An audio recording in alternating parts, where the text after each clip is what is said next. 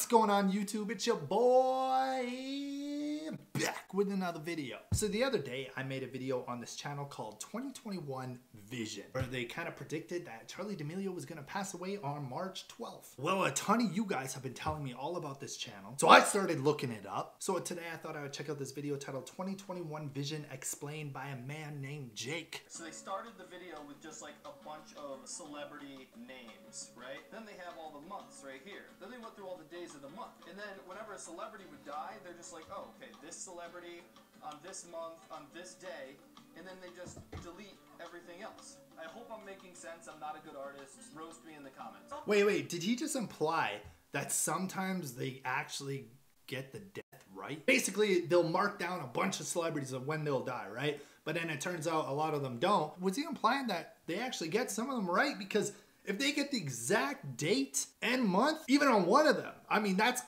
creepy. Let's talk about 2021 Vision. Well, for starters, I know it's hard to see, but the animation in 2021 Vision is slightly different than the animation in 2020 Vision. Secondly, right on 2020 Vision's About page, it says right there on the bottom that 2021 Vision, 2025 Vision, and 2030 Vision are frauds, and they have nothing to do with 2020 Vision. And I don't doubt it, 2021 Vision seems like they're just trying to jump on the hype train. I mean, the YouTube channel was literally just published on the 21st of this month, so as soon as 2020 Vision started gaining some traction, 2021 Vision comes out. And not to mention, 2021 Vision posted a prediction of Tiger Woods dying 4 hours after the news came out about Tiger Woods being in a really bad car accident. To be honest, the other day, I just found out about this 2020 Vision, 2021 Vision. Like, I didn't even know this was a thing. A part of me honestly believes this is all for a way to get views and clout, because if you guys look up their channels, they are pulling numbers.